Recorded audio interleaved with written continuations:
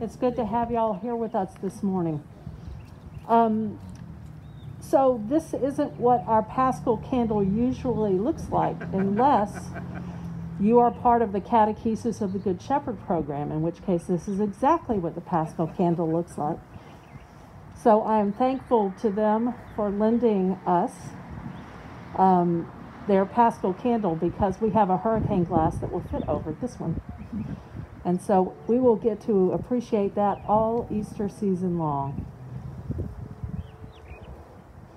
Thank you for being part of this return to in-person worship. The beach was a little chilly this morning, but joyful nonetheless. And this will be too. So let us take a moment of quiet as we prepare for worship and we celebrate this glorious day.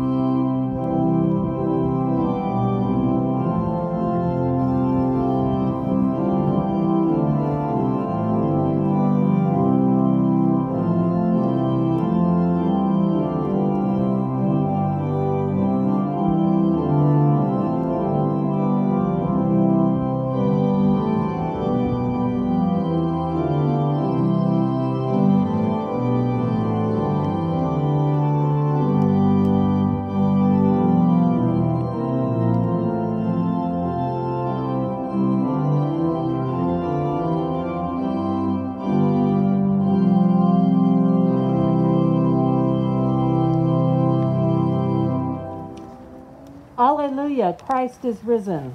The Lord is risen indeed. Hallelujah. Almighty God, to you all hearts are open, all desires known, and from you no secrets are hid.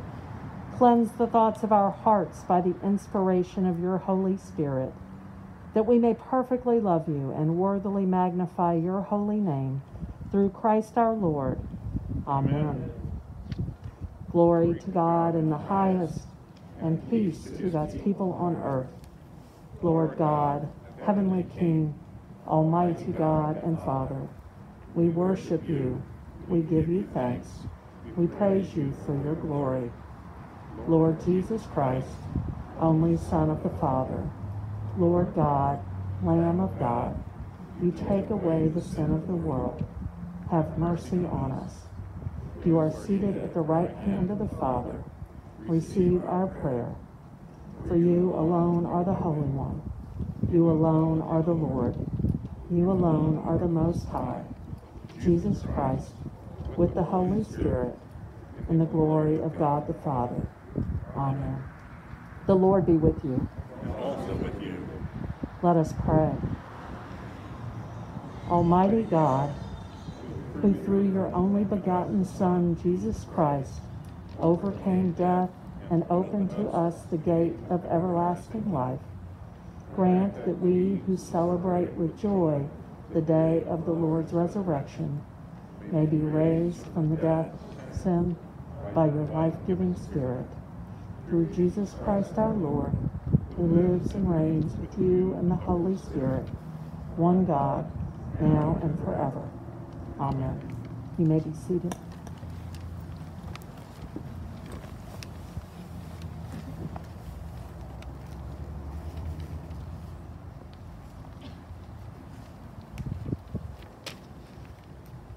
A reading from the prophet Isaiah.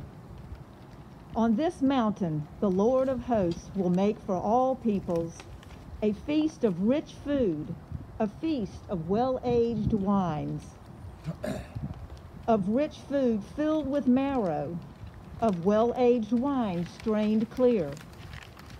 And he will destroy on this mountain the shroud that is cast over all peoples, the sheet that is spread over all nations. He will swallow up death forever. Then the Lord God will wipe away the tears from all faces, and the disgrace of his people he will take away from all the earth. For the Lord has spoken. It will be said on that day, Lo, this is our God. We have waited for him so that he might save us. This is the Lord for whom we have waited. Let us be glad and rejoice in his salvation. The word of the Lord. Join me in a reading of verses from Psalm 118. Give thanks to the Lord, for he is good.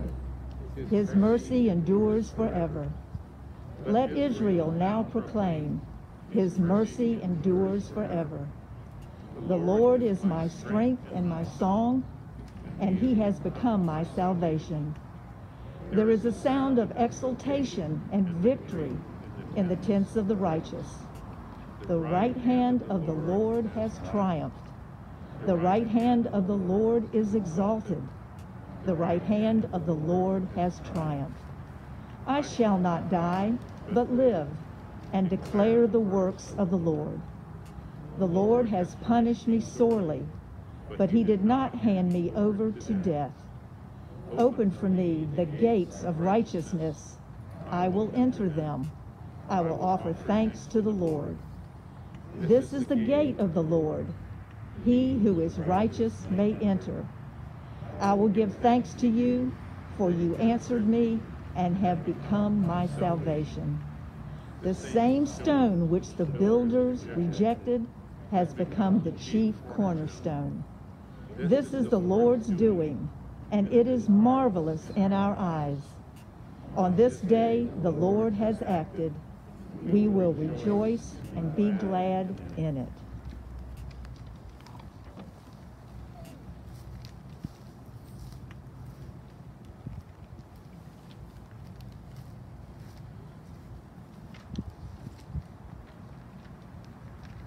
A reading from the Acts of the Apostles.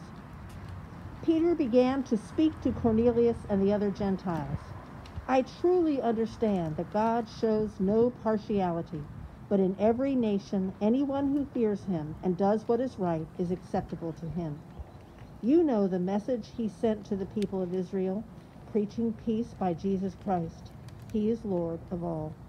That message spread through Judea, beginning in Galilee after the baptism that John announced, how God anointed Jesus of Nazareth with the Holy Spirit and with power, how he went about doing good and healing all who were oppressed by the devil, for God was with him. We are witnesses to all that he did, both in Judea and in Jerusalem.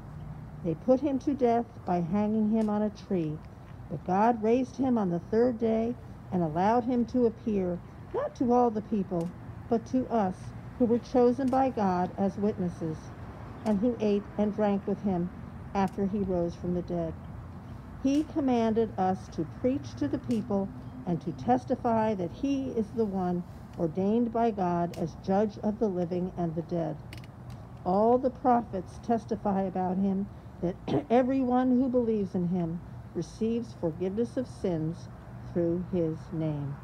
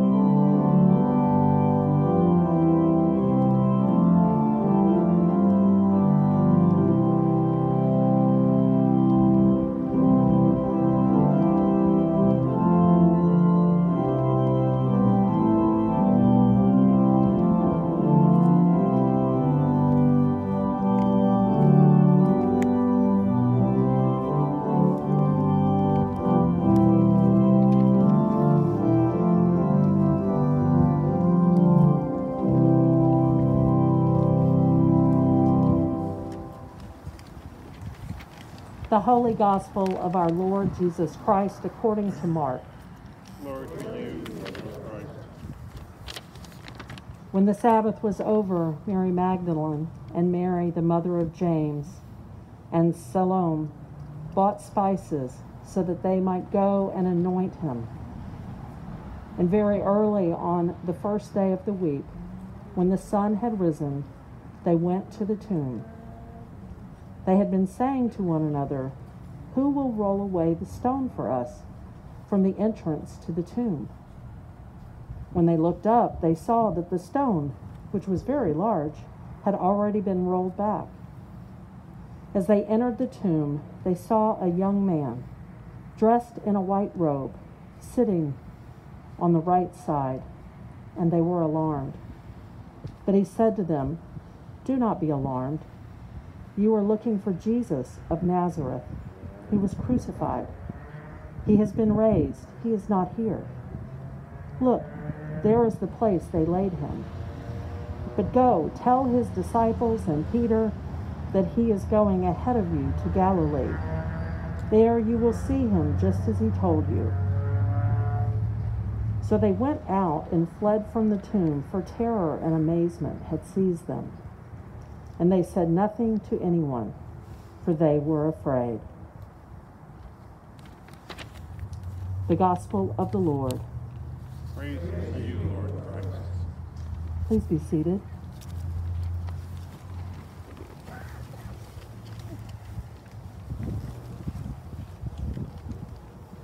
Today we hear once again the familiar story of the empty tomb. This one was told in Mark's Gospel.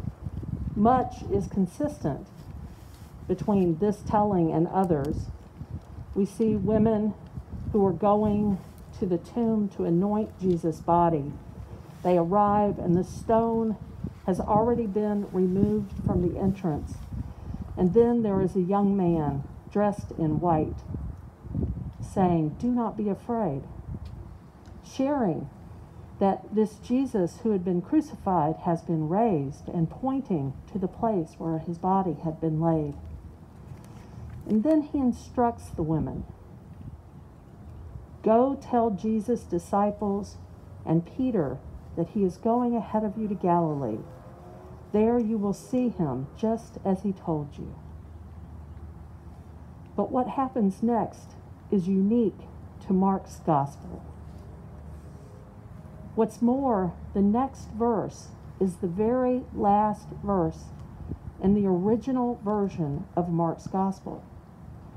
The final verse of the telling by Mark of the good news of Jesus Christ, the Son of God, promised in verse 1, ends with this last verse. After being instructed to go tell the disciples, we learn that they went out and fled from the tomb, for terror and amazement had seized them, and they said nothing to anyone because they were afraid.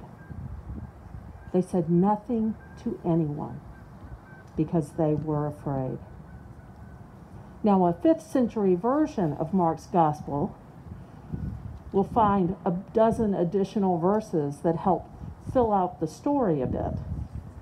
But this first version, the original version, ends by telling us that they said nothing to anyone because they were afraid. Now, it's possible that this was an intentional ending, as Mark was trying to spread the message of Jesus Christ, and perhaps he was using this ending to illustrate why this message of a resurrected Messiah hadn't gained traction up to that point. This crucified Jesus had been raised from the dead. Why don't more people know about it? Well, perhaps it's because they said nothing to anyone, for they were afraid.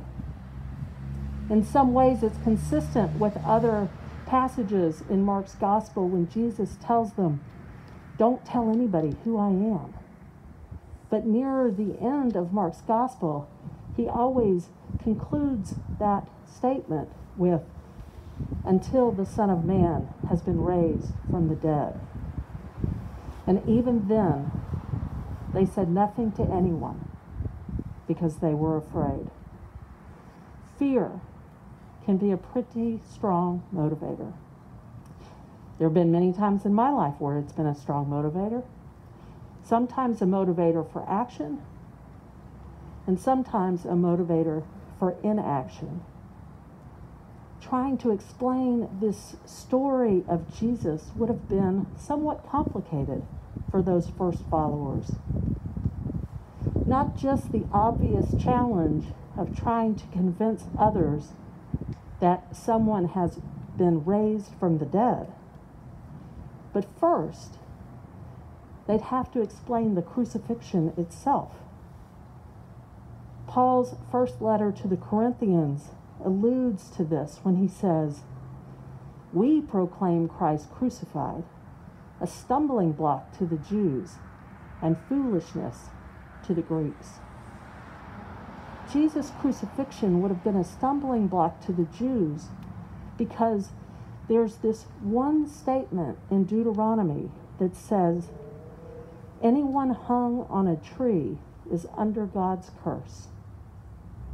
And so they wouldn't have been able to reconcile a Messiah and also one who was hung on the tree. And the crucifixion would have been foolishness for the Greeks because for them, the way that someone dies is the final verdict on how they lived. And since crucifixion was such a shameful death, it cast an unequivocal shadow on one's whole life, one's whole character. So while the resurrection certainly would have been difficult to explain, for those early followers of Jesus, the crucifixion proved just as challenging, or even more so. The insurmountable shame associated with it perhaps is what caused those first to discover the empty tomb to say nothing to anyone because they were afraid. And before we judge them too harshly, I contend that current day followers of Jesus, sometimes we follow that same pattern of saying nothing to anyone about our journey as Christians. Perhaps we don't do that because there's an element of fear, no longer the stigma of the cross, but a reticence nonetheless.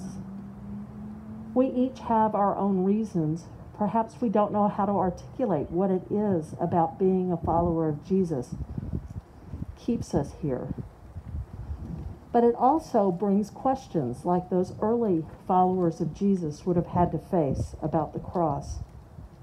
Some of the questions we might be faced with in our current time is a reflection of the centuries worth, and even today, of Christians using brief passages to shame and reject others, or our Christian history that is fraught with Scripture being used to justify horrific acts of violence or the dehumanization of people or the perpetuation of hate against non-Christians. Somewhere along the way, Christians have lost sight from time to time of the heart of what Jesus' purpose in teaching was, which is the opposite of those things. Jesus came into the world to embrace the outcast. Jesus came into the world to show compassion for those on the margins. Jesus came into the world to confront the systems and structures that oppress people. Jesus came into the world to show that the power of love is more important and stronger than any religious rules. Mostly, Jesus came into the world to open God's love to every single person. We hear this. We hear that Peter has grasped this in the words we heard from the Acts of the Apostles. It says, Peter began to speak to Cornelius and the other Gentiles. So Peter was already opening up the boundaries and said, I truly understand that God shows no partiality, but in every nation, anyone who fears God and does what is right is acceptable to God. Doing right is about living authentically, living into the person that God made each of us to be. It's about seeking God's guidance when we're faced with challenging decisions.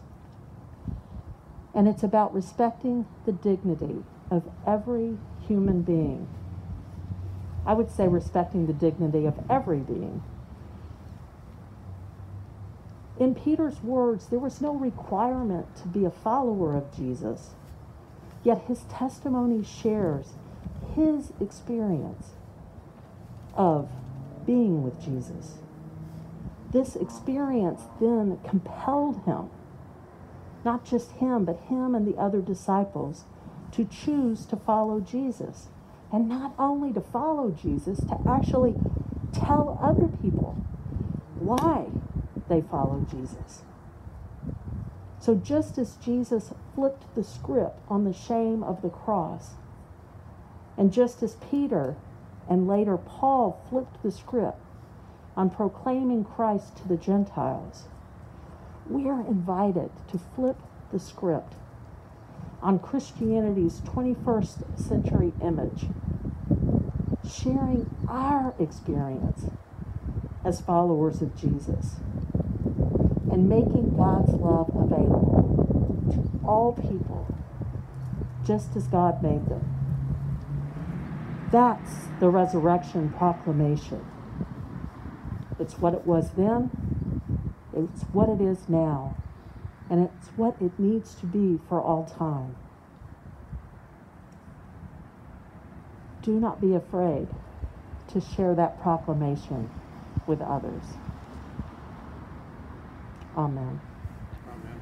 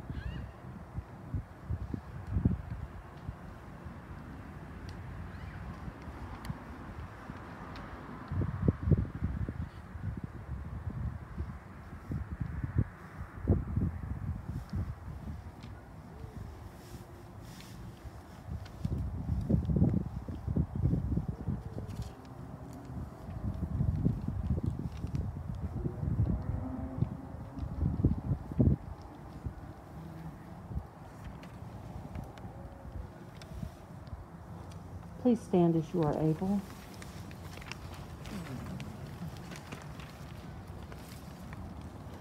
Through the Paschal mystery, dear friends, we are buried with Christ by baptism into his death and raised with him to newness of life. I call upon you, therefore, now that our Lenten observation is ended, to renew the solemn promises and vows of holy baptism, by which we once renounced Satan and all his works, and promised to serve God faithfully in his holy Catholic Church. Do you believe in God the Father? I believe in God, the Father Almighty, creator of heaven and earth. Do you believe in Jesus Christ, the Son of God? I believe in Jesus Christ, the only Son, our Lord, who was conceived by the power of the Holy Spirit, born of the Virgin Mary, suffered under Pontius Pilate, was crucified,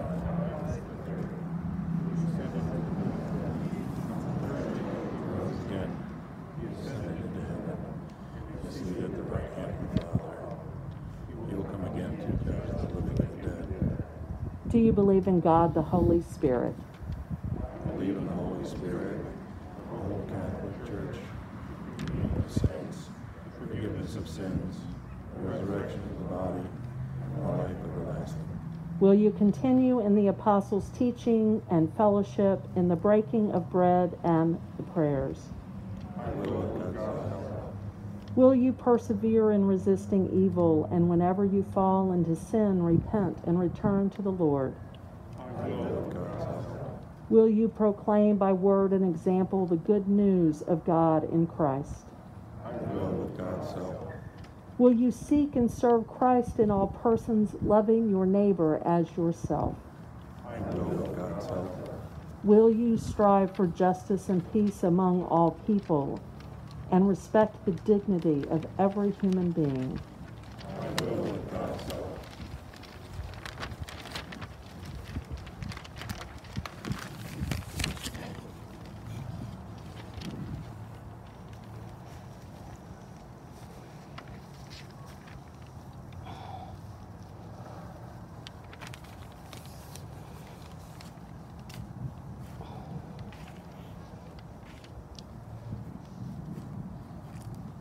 The Lord be with you. And also Let us give thanks to the Lord our God. It is right to give God thanks and praise. We thank you, Almighty God, for the gift of water. Over it, the Holy Spirit moved in the beginning of creation. Through it, you led the children of Israel out of their bondage in Egypt into the land of promise.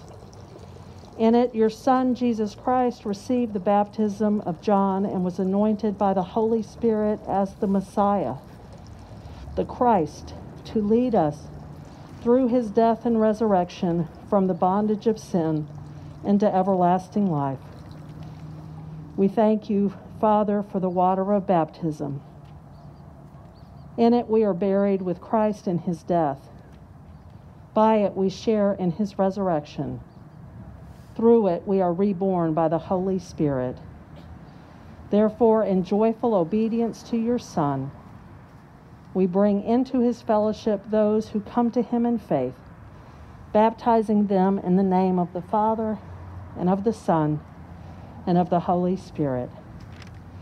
Now sanctify this water, we pray you, by the power of your Holy Spirit, that those who are cleansed from sin and born again may continue forever in the risen life of Jesus Christ our Savior.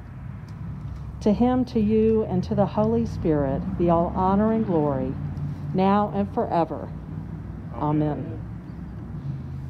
May Almighty God, the Father of our Lord Jesus Christ, who has given us a new birth by water and the Holy Spirit, and bestowed upon us the forgiveness of sins, keep us in eternal life by his grace, in Christ Jesus our Lord. Amen. I'm going to ask somebody, Sean, where is Sean? Can you come help me?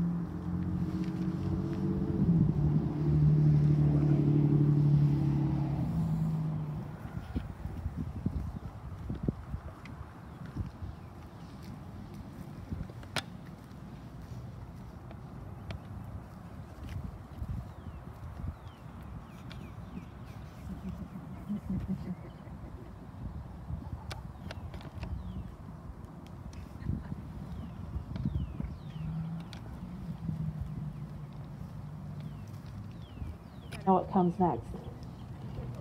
Peace. The peace of the Lord be always with you. And also with you. Please exchange the sign of the peace as safely as possible. Peace. Take a couple of brands here. And the Vulcan piece.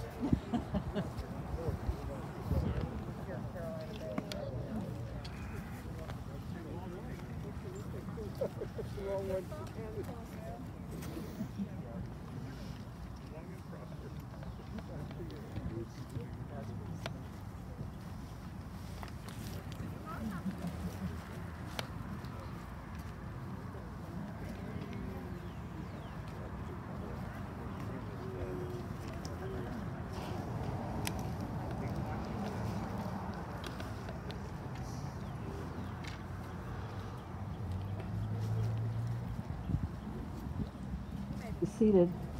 Again, thank you for coming and being with us. For those who have not been with us for in-person worship, or it has been several months, so if you'd like to receive Holy Communion, we will be providing it in the form of bread only. Communion is complete with just one element, and instead of having y'all come forward, we will bring it out to you. So if you would like to receive, you may just place one hand on top of the other when the bread bearer comes by, and they will place it in your hand. We are also offering this worship online. We're video recording it so that those who aren't comfortable yet coming and worshiping in person can get it later in the day. So Frank has kindly been moving the camera because I know that just looking at me in the altar isn't what people at Church of the Servant want to see. They want to see y'all, and y'all want to see each other. So we'll find ways to make that happen. So let us walk in love as Christ loved us and gave himself for us, an offering and sacrifice to God.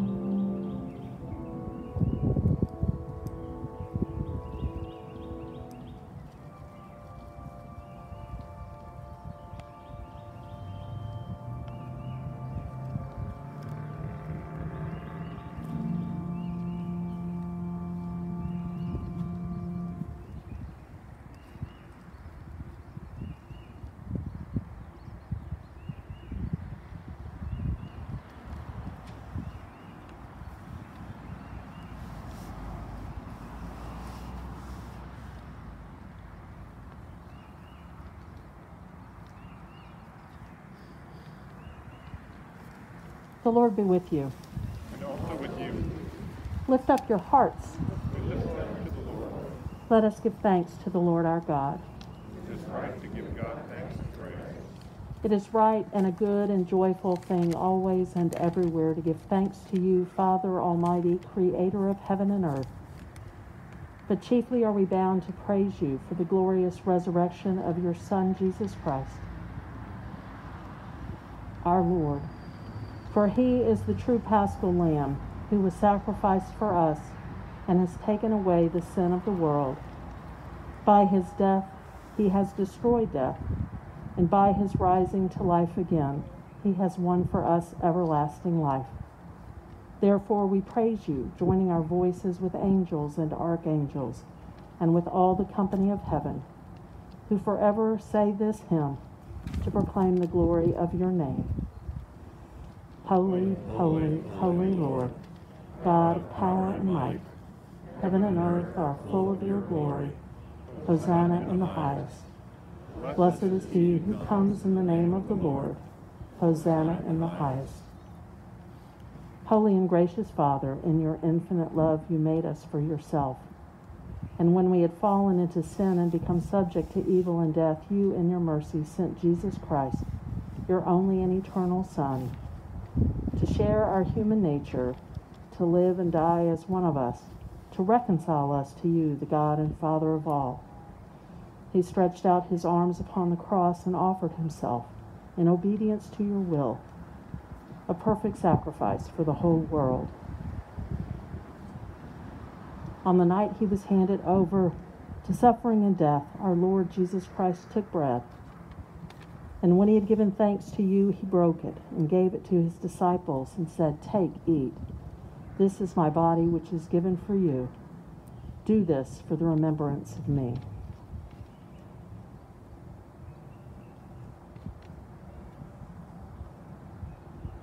After supper, he took the cup of wine, and when he had given thanks, he gave it to them and said, "Drink this, all of you. This is my blood of the new covenant, which is shed for you and for many for the forgiveness of sins. Whenever you drink it, do this for the remembrance of me." Therefore, we proclaim the mystery of faith. Christ has died, Christ is risen, Christ will come again.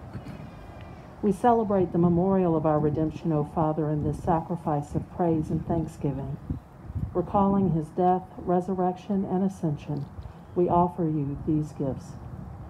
Sanctify them by your Holy Spirit to be for your people the body and blood of your Son, the holy food and drink of new and unending life in him. Sanctify us also that we may faithfully receive this holy sacrament and serve you in unity, constancy, and peace. And at the last day, bring us with all your saints into the joy of your eternal kingdom. All this we ask through your Son, Jesus Christ. By him and with him and in him, in the unity of the Holy Spirit, all honor and glory is yours, Almighty Father, now and forever. Amen.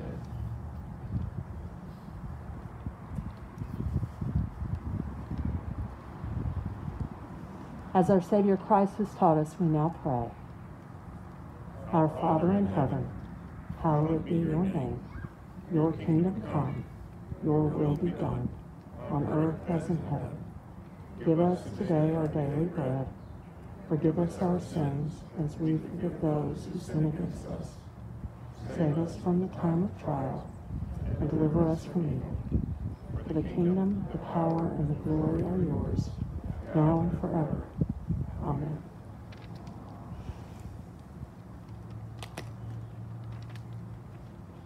Alleluia, alleluia, alleluia. Christ, our Passover, is sacrificed for us.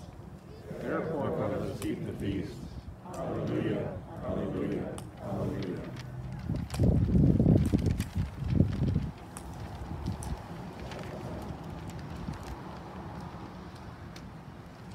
The gifts of God for the people of God, take them in remembrance that Christ died for you, and feed on him in your hearts by faith with thanksgiving.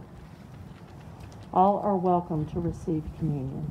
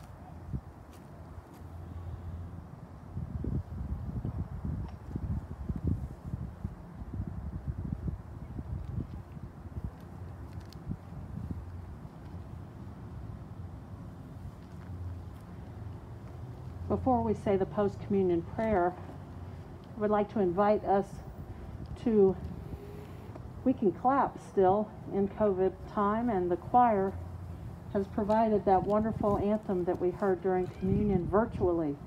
They have been working hard to embrace technology and find ways to give us the music that we miss. So let us thank our choir and Matt and Phil Jorgensen for making that happen. There are many people who have helped to make outdoor worship happen. Phil and Frank have continued to be helping with the sound system and technology, and I am immensely grateful. The vestry and other people who have signed up, the readers. So thank you all, and we will continue to get together on Sundays at 10 a.m. Shameless plug. Now let us stand and say the post-communion prayer.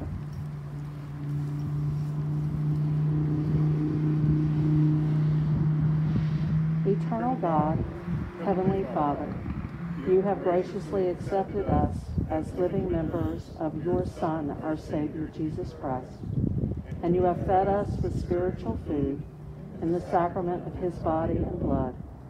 Send us now into the world in peace, and grant us strength and courage to love and serve you with gladness and singleness of heart, through Christ our Lord. Amen. May God, who through the water of baptism has raised us from sin into newness of life, make you holy and worthy to be united with Christ forever. And the blessing of God Almighty, the Father, the Son, and the Holy Spirit be upon you and remain with you always. Amen. Let us go forth in the name of Christ. Alleluia, alleluia. Thanks be to God. Hallelujah, hallelujah, hallelujah.